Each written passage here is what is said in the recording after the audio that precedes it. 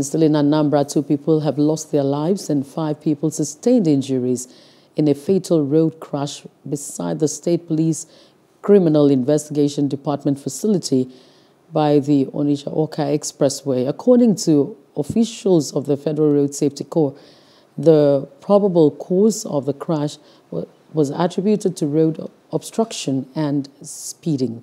The FRSC personnel confirmed that 2 male adults were killed in the crash that involved 12 people comprising 8 male adults and 4 female adults, while 5 people comprising 3 male adults and 2 female adults sustained varying degrees of injuries.